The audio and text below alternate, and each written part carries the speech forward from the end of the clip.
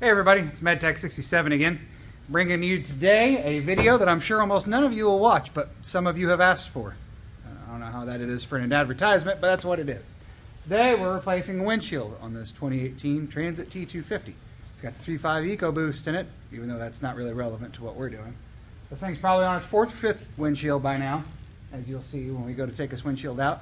Today we'll be using the Viper from Equalizer. It's a cord tool to remove the windshield.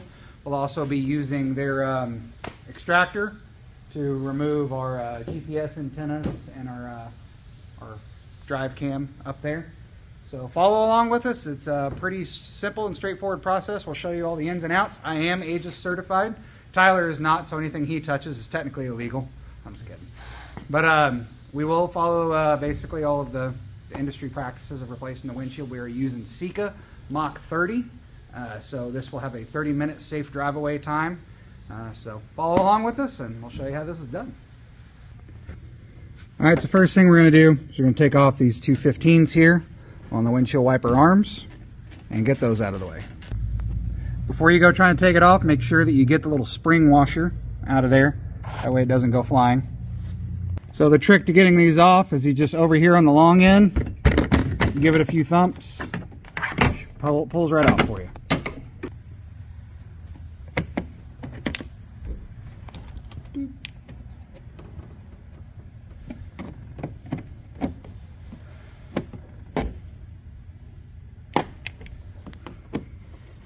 There's also a little rain catcher, clips in right here that you're going to want to get out of the way.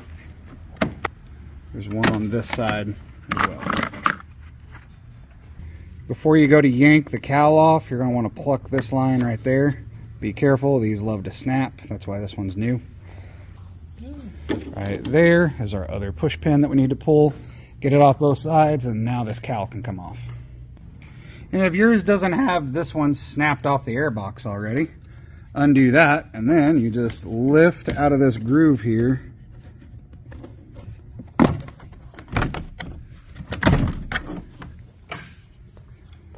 Oh, and then Tyler still needs to take that one off. Any more, there won't be. There we go. Now we just gotta take that out of there. Now on the Transit, for the rest of this, you can pretty much just leave the hood down. Pro tip, before you ever start to take a windshield out, you wanna go look at your bug. This is what's called a bug. We got a DW2111. And I know it'll be backwards, but you'll get the point. Yeah. Focus. Well, take my word for it. It says DW2111. Make sure that you have the right glass before you ever start cutting your windshield out. All right, so we need to get this little clamshell out of the way here. And this poor thing's been abused a few times already. This might not even require tools. Maybe. I'm using this little Equalizer all-in-one tool. This thing is really handy. But we're just pushing little tabs down like that. And then this clamshell's off. When you go to put it away, put it back together and set it out of the way so it doesn't get messed up. All right, and then we have, let me see, come around to this side here, I'll show you. You've got one connector for your mirror. Where's my light? Oh crap. Pull that down. And that's pretty much a mirror right there, and this is going to be a twist to pull off. So just turn.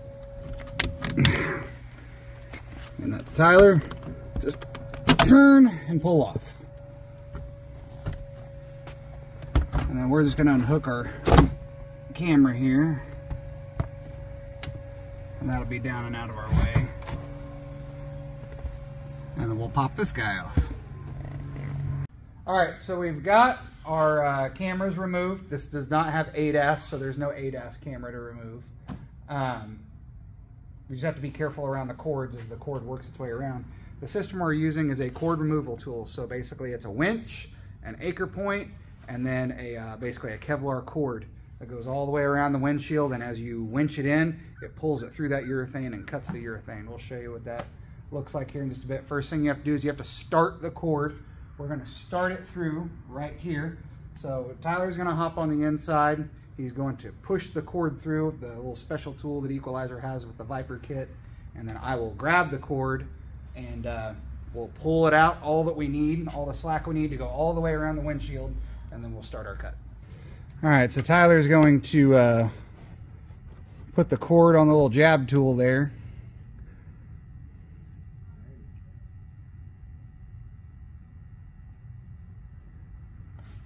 Come over a bit, right here. All right, he's gonna push it on through that urethane.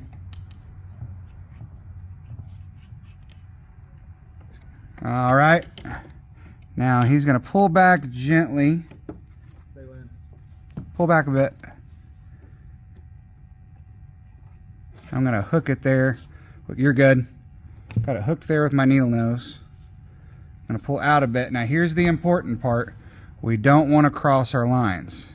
Okay, you missed it there because my camera slipped. But what I have to do is I have to make sure which line I've got. So I'm going to pull on this side, which I hear is spinning my my winch there. And this side's my anchor. So this side of the cord is going to go up and around that way. And this side's going to go the other way. If it gets crossed and you try to pull, it'll just pull against each other. It'll snap and you have to restart the whole process. So now, we just pull enough line out to go all the way around the windshield.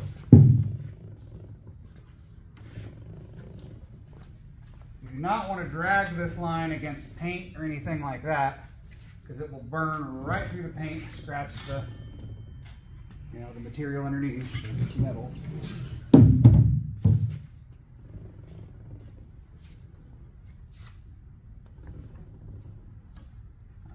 Should be enough to go all the way around this big old windshield. So he's going to take it that way. I'm going to go up and around this way.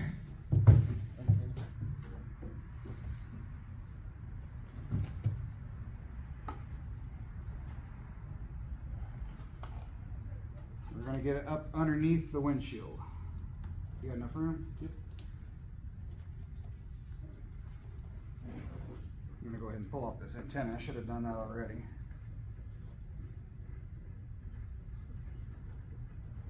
So we have plenty of room. So I'm going to go on the inside. He's going to guide the excess towards me to make sure it doesn't get caught on anything, and that'll take up the slack.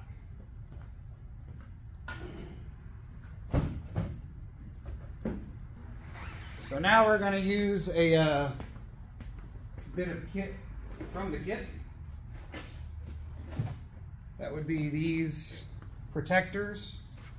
This is going to sit in between the dash and the upholstery in that cord tool. It's going to hold that cord tool up against the glass and keep it from cutting into the upholstery, the foam dam, all that kind of stuff. If you do not use this, then it will cut right through upholstery or electrical wires and stuff like that, like a hot knife through butter. We use this as the same idea on the A-pillars. It'll protect the A-pillars. And you really need to be wearing some cut-resistant gloves like these, something with a thick sole. That way when you can't get these into certain spots, or if it's just more convenient to not use them, you can use this to hold the cord up against the glass. I'm telling you, you let that cord run against your finger, it'll cut right into you like a hot knife through butter.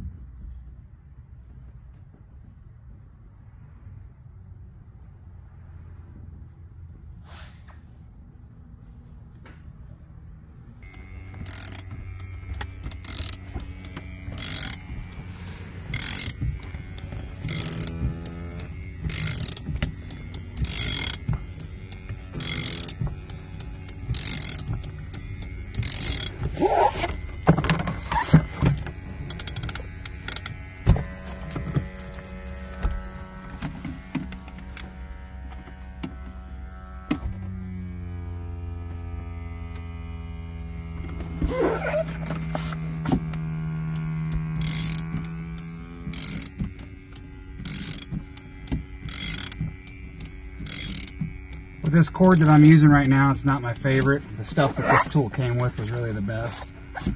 So you want to just take it nice and easy and slow. That other cord, you're able to go a lot quicker. With this stuff, take it nice and easy, and if you start to feel any resistance, what we do is you do this right here. You kind of make a sawing motion, and it'll cut through the, you know, the pins, the plastic pins that come in the factory windshields, and it'll snake it past the little keepers that are at the bottom of some windshields.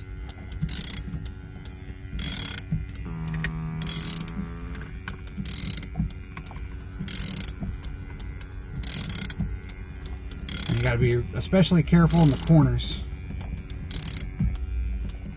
Right, so I'm getting a little close to me, so I'm just going to back off a bit. Come on up here. I want to make sure I get in between my wires here. And around my corners. Just gentle tugs.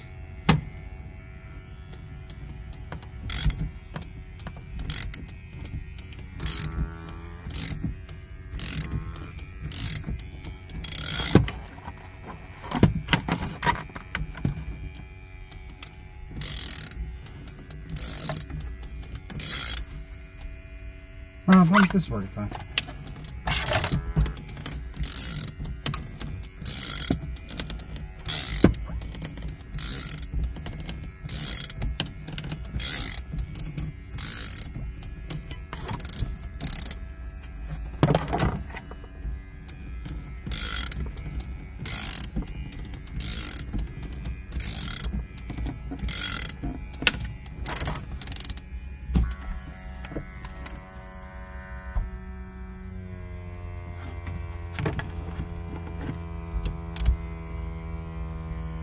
Just waiting for that thing to change pitch so I know that it has full suction.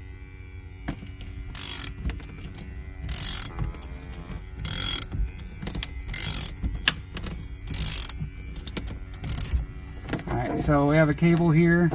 We want to make sure that this gets all the way up underneath that cable to protect it. And on these corners, just take your time.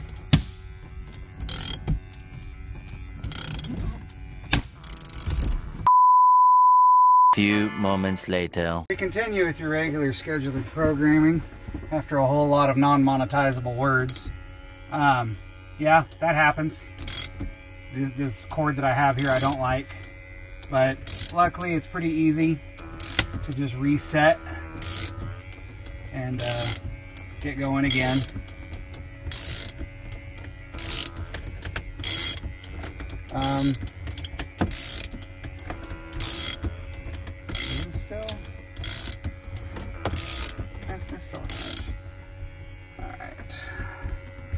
It's a little trick. Oh, by the way, you want to get your cable for your mirror up and out of the way. Make sure that you don't slice that thing all to hell. This is where ditching the little plastic piece or the little shield and just using gloves is a lot easier. So I'm just going to route that up and behind that.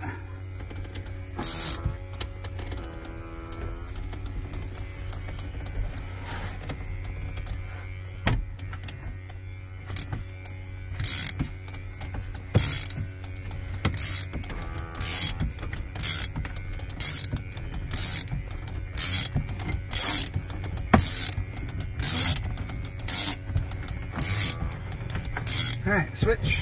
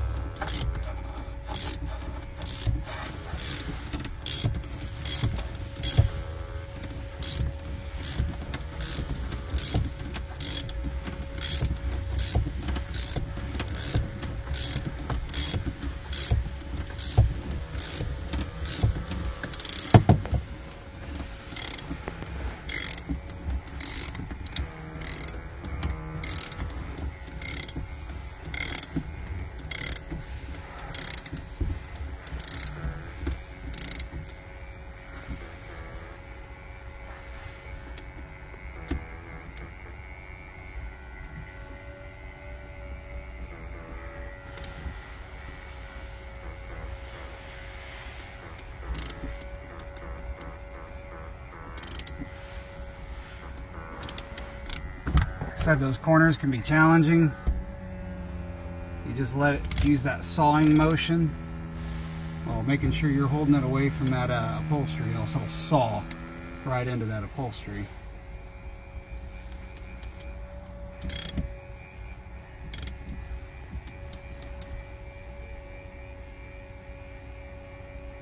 Problem is there's a lot of urethane right there in the corner.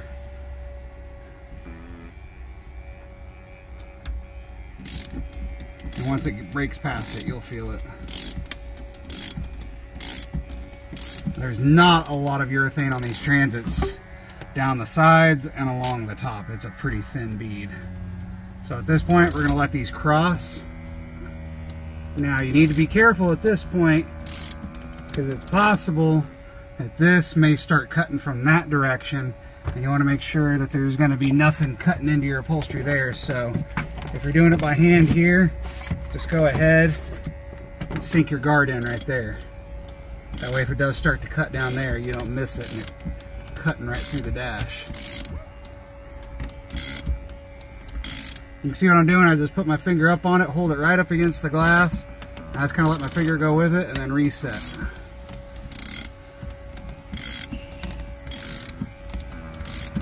Pretty soon here, it's going to be completely behind the guard on both sides, and we just go until it pulls out. Oh.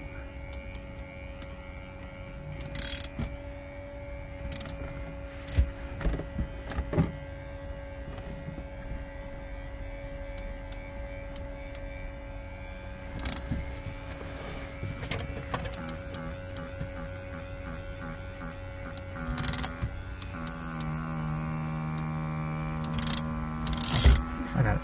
I was going to hold your anchor.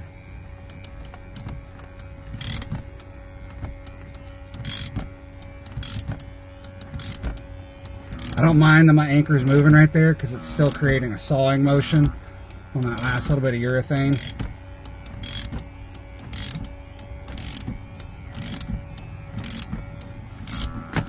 There we go. All the way through the urethane, all the way around.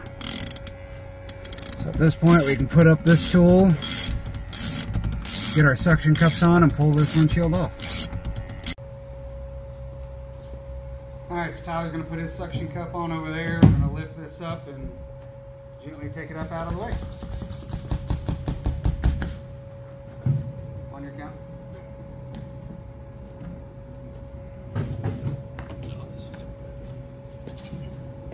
So it's at this point that we do some prep work. Before we do any cuts on this urethane, we want to get all the dirt out of here that we can. So we're going to wipe this whole area down. We can spray it down with some glass cleaner, get all the dirt out of here. We're going to get an air nozzle in here and blow it all out. And we do that before we cut.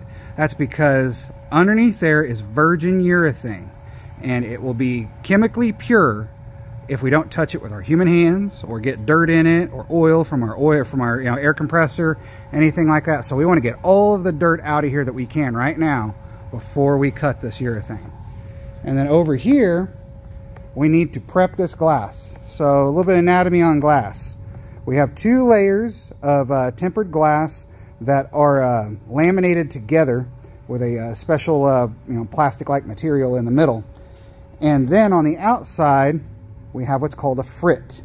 This ceramic etched black stuff right here is called the frit. This is what our urethane bonds to. We have to prime this when we have to get it perfectly clean. As you can see right now, we've got smudges. We're going to have fingerprints on it just because this is the way it comes shipped. There's going to be adhesive from the tape. We have to get all that off. We're going to clean it up real good, and then we're going to scuff it with a Scotch-Brite-like material and get down to fresh ceramic so it's nice and clean there. And then we will activate it with Sika's activator, let that dry for 5 minutes, and then we will prime it with Sika's primer, and then that will make it ready to bond to the new urethane. The only priming we have to do on the vehicle is if we hit bare metal or any urethane were to come off and we had bare metal showing, or if there were any rust, we would have to scuff, activate, and prime. But here, the only priming we should have to do is if we accidentally cut all the way through the urethane and hit bare metal. All right, so we're gonna clean this up real good and get all this dirt out of here. Now we're gonna blow any material that's left in the nooks and crannies out of there with a blowgun.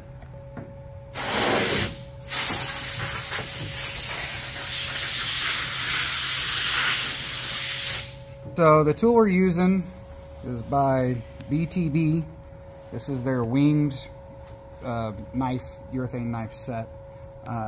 Gilbert down there at Equalizer class says these are a good thing to use because they actually pull on the urethane. So if you have any weak spots on your urethane, it would pull away and let you know. Instead of cutting cleanly with a razor blade right through that bad urethane, you wouldn't know that the underlying urethane was bad. And it's got these wings here to keep you from gouging into your body there and causing rusts in an area that you really can't get to fix without pulling the windshield. So you want to start your cut, get up underneath the urethane, and then as soon as you can, you want to grab it and just pull light traction upwards. And that really makes the cut a lot easier. You also need to pretty much sharpen these guys pretty much every time you use them. And what we're going for is to leave behind about 1 to 2 millimeters of urethane.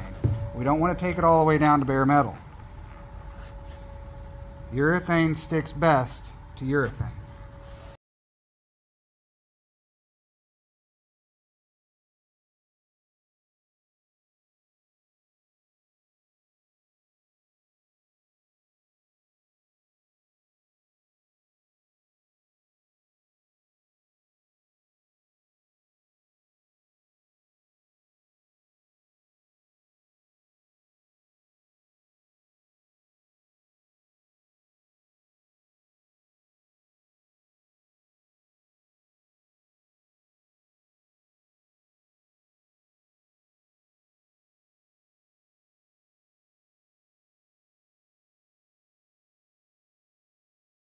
A pro tip, because these transits have a bit of an exposed edge on that urethane, take you some masking tape and run it close. Because once the windshield's here, you cannot get your hand in here to clean off any urethane that may have smudged out or any primer or anything like that. And the finished product will look much better if you just protect that area. After the windshield's in, you just reach in here and pull it right on out. And if any tape breaks or anything after the urethane cures, you can just get a power washer in there and blast that bit off. That's good.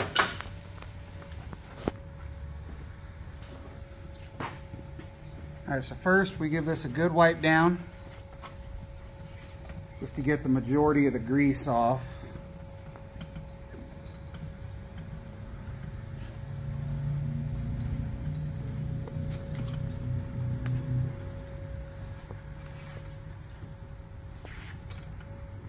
And this is super important. This is literally what holds the whole windshield in.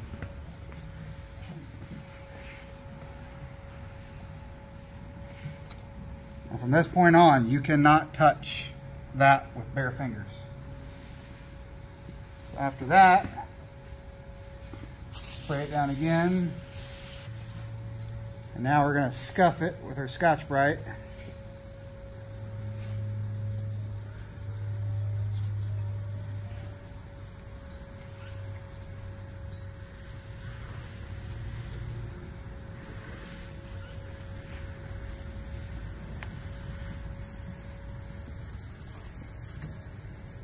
There we go. We'll wipe it down one more time.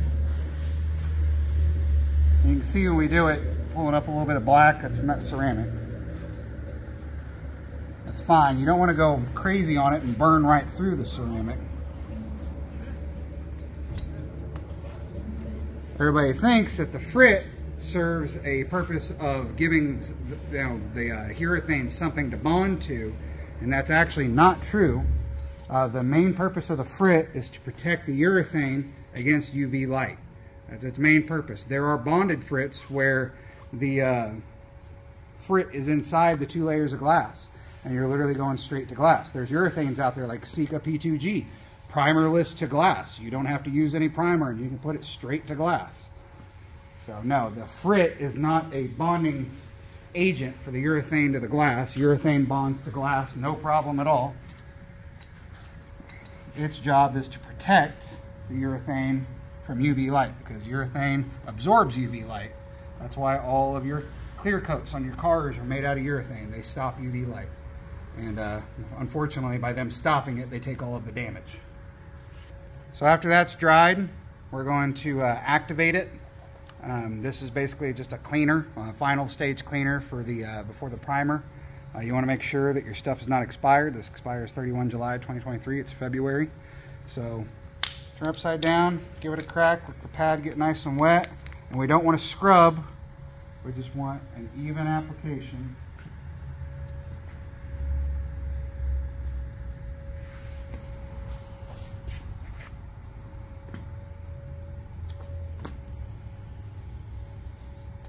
We're going to let that dry for 5 minutes. So you want to make sure your primer is not expired. It's not. I got to use it pretty soon though. It's about to expire. You're going to shake this for 60 seconds after the ball starts rattling.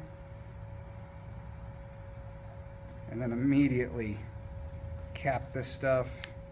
It's a good thing I'm wearing gloves because I've already got some on the glove. Once it's on your skin, it doesn't come off.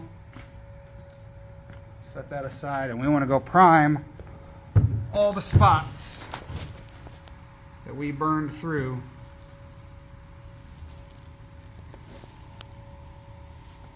when we were cutting our urethane. It's okay that you did. We just have to protect the spots that we did. And you got to move quick because this primer dries super quick. And you got to get a new dauber once it's dry on this.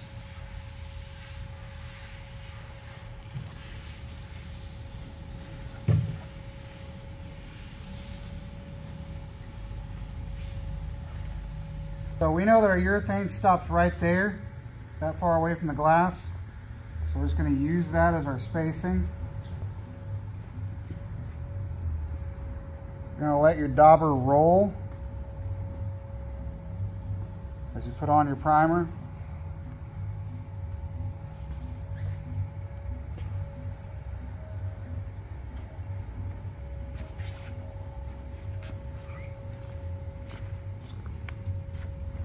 And my dauber went dry there at the bottom, so we can get a fresh one. I'll redo that bottom part. So I'm just going to pick up where that primer dried up. Right here.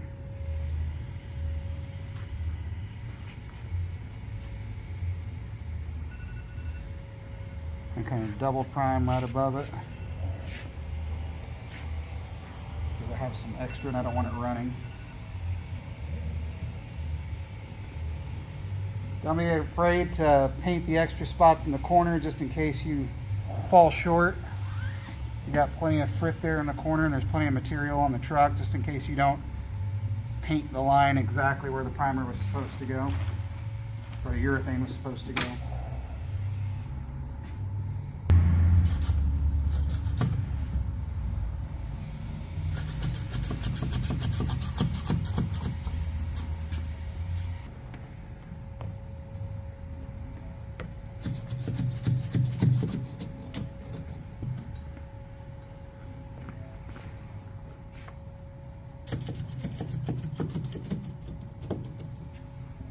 Making sure we're not expired.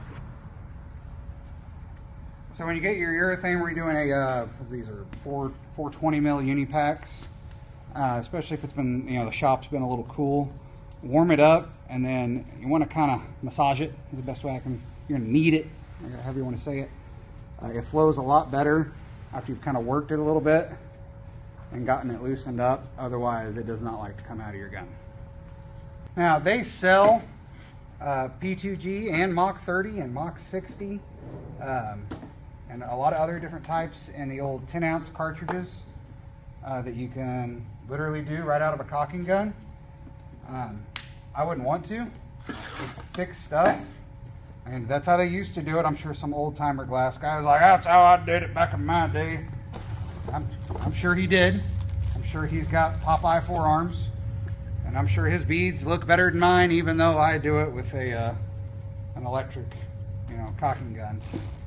But I'm telling you, this is the easier way to do it. I haven't cut my nozzle yet.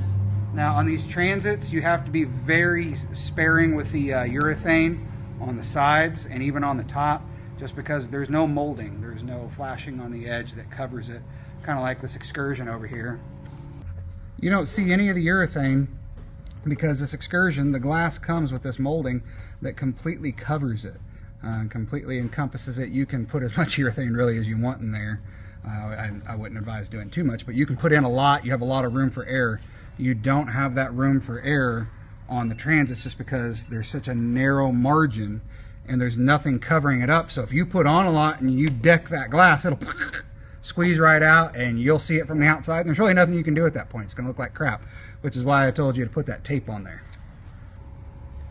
So I'm going with the smaller size of nozzle that are already pre-marked. I'm going to cut a 45-degree V-notch. By the way, all these tools are available from Equalizer for a nominal fee. And the nozzles are already marked on where to cut your notch at.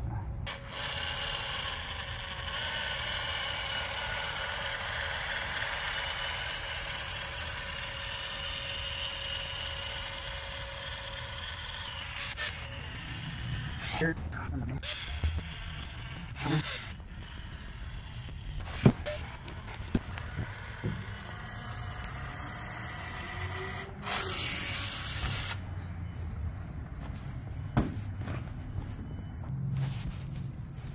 Okay. Now I'm going to take a bone and I'm going to clean up waves, make a nice pretty peak, smooth that out. The guys who are much better than this don't have to do this. And I have one joint up here.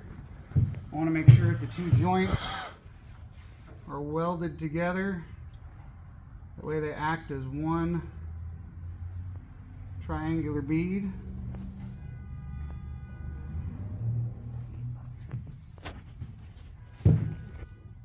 So a known big issue with the transits is where the windshield meets the cowl. You prop the prop rod in there, I got you. So the windshields come with this little protective piece right here, and you gotta pull that out. And what that does is it protects that little molding right there that actually snaps into the cowl. The important thing is your windshield is spaced correctly to where you can get the cowl snapped into that. And while the urethane is wet is the best time to do this, because you can still make tiny little adjustments on the windshield. Now I'm talking like 1/16, 1/8 of an inch max. That's the most you're going to do. Once you've decked that urethane, you can't go smudging it around or you're going to get a leak and it's not going to be as strong. So now is the time on these transits to get your cowl in here and get that thing snapped in. Otherwise, rain just runs right down here, right onto your engine. So when you go get your windshield done by somebody, this is the first thing I'd check. Like when they say, hey, you're done, you know, don't wash it for, you know, a couple days, yada, yada, yada. Go out, pop the hood, and make sure that your cowl, this little edge right here, this little plastic edge, is popped into that piece and that it can pop into that piece. Otherwise, you're going to have the rotten coil packs and the damage to the little brass, you know, inserts into the valve covers when you go try to do spark plugs. All right, so we have the cowl buttoned up besides the windshield washers. We've got our little rain gutters back in. We've got our windshield washers hooked back up, rain gutters on both sides, our clips in. And again, double check, make sure this hasn't popped off. Make sure that's all good. You don't want drainage issues. Now we're going to put on the windshield wipers. So we've got our new windshield, or our old windshield wipers put back on. What you want to do is you want to make sure that your wipers are back where they're supposed to be on their little drive gear. So get a light coat of glass cleaner, that way if there's any dust or anything, we don't scratch our brand new windshield. We'll kick the key on and cycle on.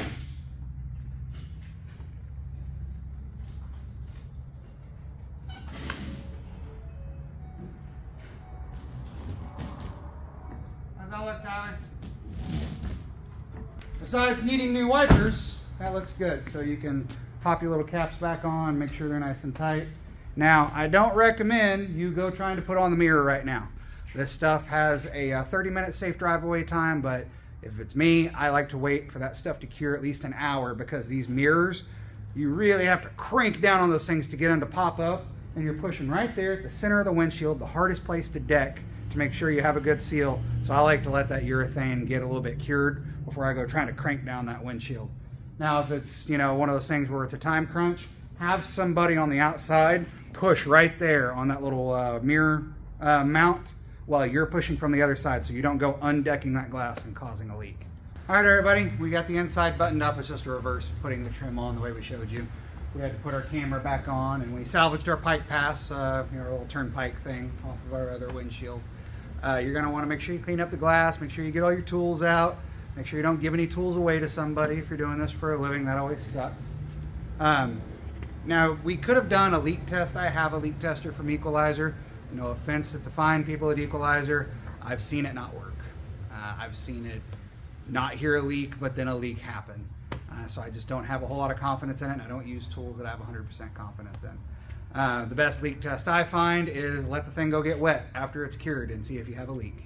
Now, on these Transits, I like to let them sit if we can, just because there's so much windshield that's actually a structural component of this vehicle, and that when it goes over, you know, uneven terrain, that frame can do a lot of racking and work that urethane, and there's nothing to support the windshield like on a lot of other vehicles, so the windshield can really sag on you. When you do this for a living, make sure that you record the relative humidity, the temperature, the lot numbers of the stuff you used, and put it on your AGR authorization form. That way you will get paid if they ever have to recall the urethane that you used. All right, everybody. I hope this was good for you. You get to see how the windshield gets replaced on a Transit. I don't imagine this is going to be one of the most popular videos, but hey, it's out there. Like, comment, and subscribe, and we'll see you on the next one.